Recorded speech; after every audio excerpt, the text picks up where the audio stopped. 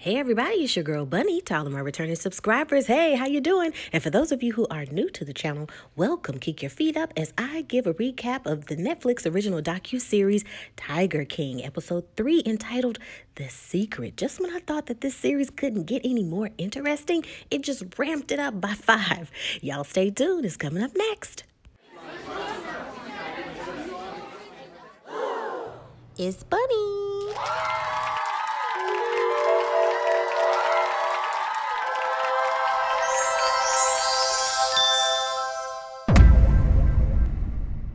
So we learned that Carol Baskin's maiden last name was Lewis. This was her name while married to Don Lewis. And a lot of people within the big cat community, they're saying that, wow, his disappearance is just weird. It's so odd that it seems as if it's a lie. But how else can you explain or describe how a man just went completely missing, a millionaire? And then on top of that, there's no evidence and there's no proof. We see Gladys Lewis Cross, Don's ex-wife, who said that the last time that she saw him before he went missing, he told her over and over again that he wanted a divorce from Carol.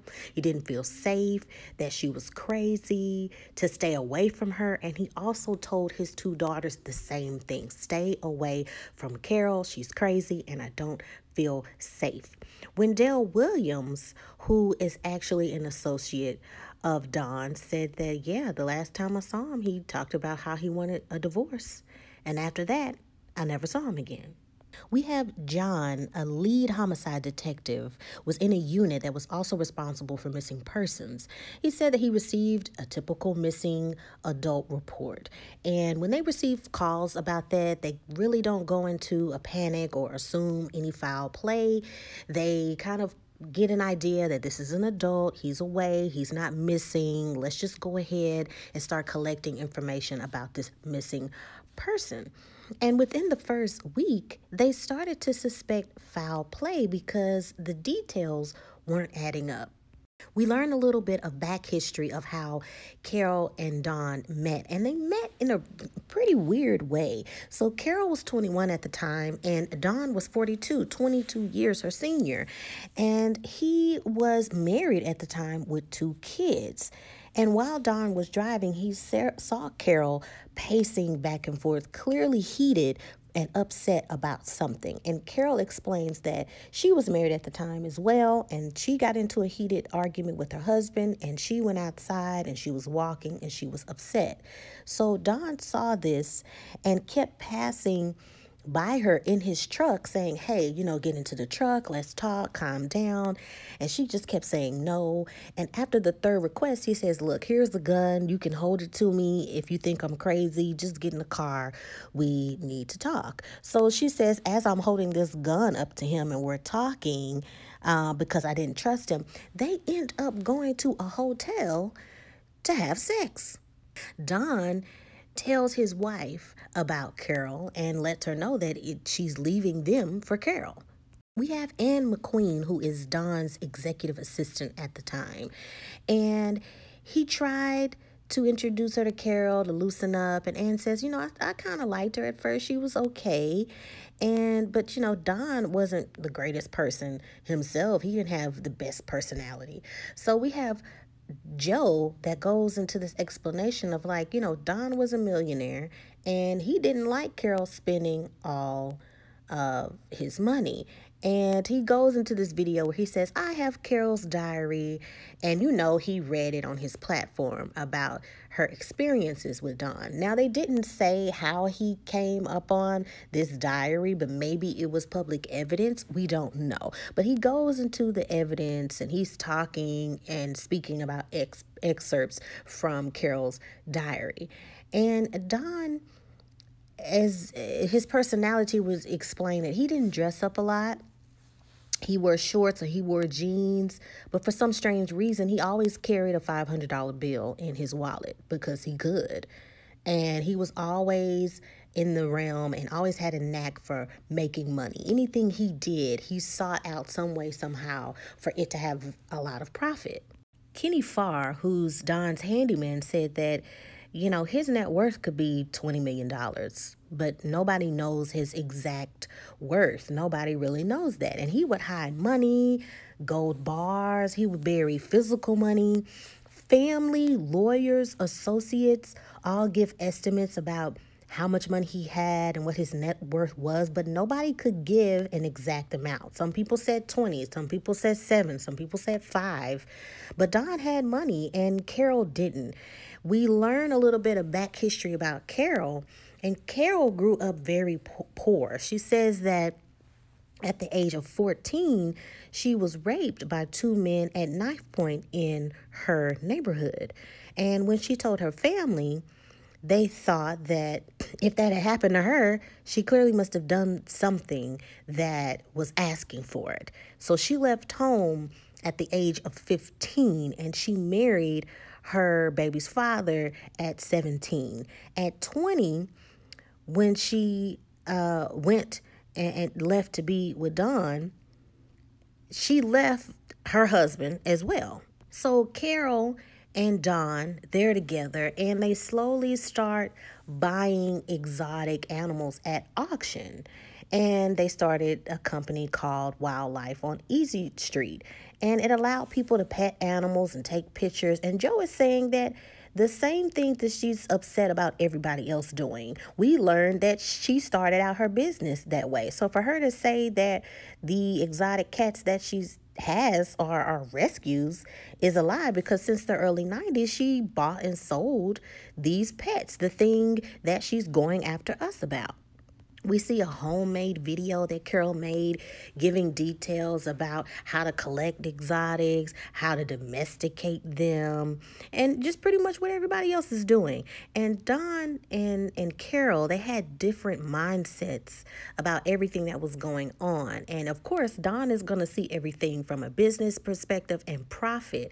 So they really started clashing on things that they disagreed about, and that laid over even more to other existing problems that was clearly already in the marriage. Don had another girlfriend in Costa Rica, and Carol thought she would be the only one. And Don's ex-wife said that Carol thought that her being young and pretty was enough to change him. But that's impossible, because when we got married at 16 and 17 years old, the marriage was okay. We had our 2 daughters, but there was always things that she would hear in the neighborhood. Hey, I saw your husband and he's with somebody else. That was constantly something that she always dealt with. He was the ladies' man, and that's just something that he did. So she said for Carol to think that he would just change was odd to her. Business associates confirmed, and also we see documentation that he wanted to set up his divorce in such a way that Carol would be left with nothing. No money, no cats, and houses, cars, nothing. He wanted to leave her with absolutely nothing. And Joe continues to read excerpts from Carol's diary, and he reads it and says, "If he leaves, I'm left with nothing. I wish there was a way out for me." And McQueen, she recalls a day when Don came to her with a very strange look on his face. He seemed kind of worried. And he hands her a piece of paper and says, "Keep this just in case anything happens to me." And when she read the paper, it was a restraining order he filed against Carol. And it reads that his handwriting said this is the second time when Carol was so angry enough that she threatened to kill me. She has a .45 revolver and took my .357 and hid it. The daughters explained that their dad stayed away from law enforcement. He didn't believe that law enforcement should be involved in anything that anybody does. And he had his reasons. So for him to file this and go to a judge to get this reviewed is this big, huge red flag that there was clearly something wrong and that he was worried enough to take this to the courts. And unfortunately, a lawyer explains that the claim doesn't show any evidence of arguing, a fight, and they categorized it as a, quote, no direct threat. And saying someone has threatened to kill you is freedom of speech. And in America, we don't punish that. We punish after it's already done. So we see the handwriting as the judge categorizes it as hearsay, which is just very strange. And the daughters say that the restraining order was in June, and he went missing in August. We see a news report that a local millionaire has vanished without a trace. We see Carol giving interviews, the footage from back then, and she says, he said he was going to load a truck and that he needed a truck to go to Costa Rica, and he was leaving early. He kept saying early, and that was the last I saw of him, and I wish I knew where he went.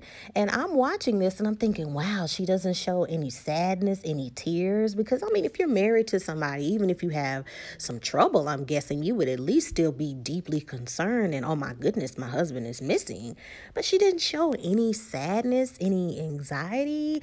It just seemed like she was just giving a normal interview willy-nilly and not really caring too much. The friend, the handyman, recalls that when he spoke to Don, the last time that he spoke to Don said something very strange. And he said that if I can pull this off, it would be the slickest thing I've done in my life. And his handyman thought that was pretty interesting. Why would somebody say something like that? And he said something like that not too much longer before he went missing. Anne said that she received instruction and it was her responsibility to get vehicles ready. But when she kept trying to get in contact with Dawn on further instructions, she had no answers. She just kept trying to get more and more answers. And Carol asked her to look into it, and he's missing, and do you think I should call the police? And Anne's just telling Carol, yeah, we need to call the police. And he was missing for a day before she called the police. So the police found an abandoned van at a private airport, and his handyman is saying, okay, if you wanted to leave without a trace, why would you leave this van at the airport, clearly indicating that you've gotten on a plane and left? It doesn't make any sense to me. And he thinks that the cops did a terrible job in investigating because the van was brought to another street and no one even looked in the van, wanted to do research about the van, and it stayed there for days before anybody considered even looking at the van or collecting any type of fingerprints. The detective thinks that somebody placed the van in a different location and that it wasn't reviewed on purpose. And the mechanic thinks about it and says, the police came to me because they found my fingerprints in the van, and I explained to them that, yes, my fingerprints were on the van because Don came to me to do some work on the van, and he said, hey, why don't you come with me to Costa Rica? Go ahead and just let everything go and come with me to Costa Rica. And, of course, the mechanic couldn't do that. So the detective says that there might have been something going on and that eventually the moving of the van was just really, really suspicious. There was this floating idea that maybe the plan was to eventually move all of the big cats to Costa Rica and all of his belongings, but they did surveillance on that area and there wasn't any movement. There wasn't anything being loaded or anything changed for days. The assistant says that to go to Costa Rica, he would fly commercial when he would go to Costa Rica. And the mechanic says, well, he flew planes all the time, but the size of those planes are way too small to fly that far. And it was confirmed in the documentary that if he took that little plane, he would need to make 4 fuel stops. And making all of those fuel stops and the checkpoints of planes, you would easily be detected and people would eventually find out what you were doing. And there's no documentation and there's no record of that. And detectives confirmed that there was no record of a plane even taking off, something leaving, reports of flight, or anything like that.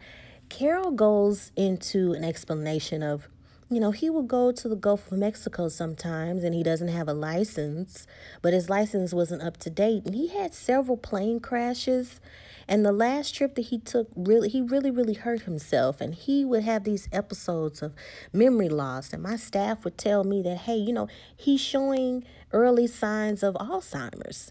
And the friends and family, when they heard about this comment, they're like, no, he had no signs of Alzheimer's. This man was all sound and mind. He knew exactly what he was doing.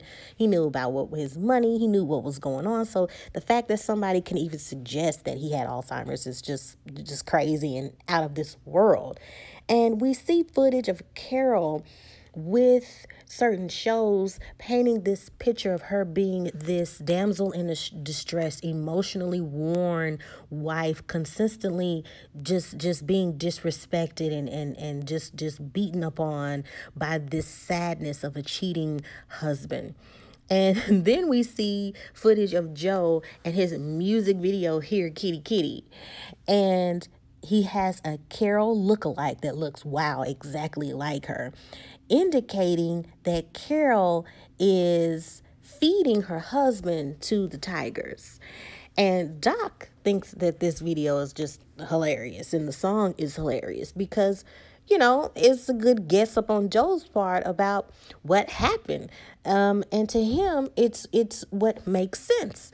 And Joe goes in to explain that when you feed a tiger, their stomachs are so acidic that you could feed them a turkey and no bones will come out. Everything will be digested.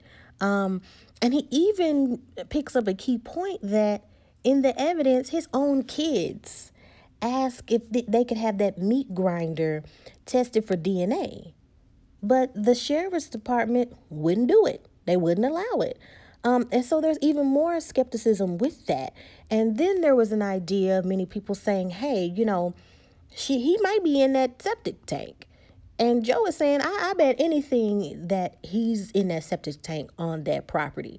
But nobody could get permission to go in there and look in there. And Joe is saying, I bet anything that man is in that septic tank. Within the investigation, the detective explains that when there's a murder, when there's a missing person, they always go to the people who are the most closest to the person in question, the wife, the mother, the assistant, anyone. And the two main suspects were Ann McQueen and Carol. And Ann says that, I knew a lot about his financial situations, documentations, where things were, but I cooperated. I gave them any and everything that they needed, stuff about money, stuff about him, his personality, who he was. So I gave them everything that they needed, and I had nothing to hide. Whatever I knew, the detectives knew. And what we learned is that Carol's brother works for the sheriff's department. And many people think that he looked out for his sister in this investigation. But Carol claims that her and her brother are so many years apart, and they don't really have a close relationship like that. When we go into later footage, the detective explains that there is on record when Dawn went missing, she went to Albertsons at 3 a.m. to purchase a milk product for the cats. And when she does that and coming back, her car breaks down and she calls her brother and gets a ride back home after her car breaks down. Then hours later, she says that's the last time she saw her husband before he went missing. And the detective says the timing was off, but every time I tried to get deeper and deeper into it with the investigation, he could only go so far. And he felt that investigation just wasn't done well, but him in his position, in his role, he could only do so much. So that was a lot of red flags with him as well. And it was well known that Carol's dad couldn't stand Dawn. And whatever Carol needed, her father was there with anything. When it came to building things for the campus, cages, anything that she needed, he was there. And the last little bit of information that is interesting is Anne recalls when she got a call because the office alarm had gone off after Dawn went missing.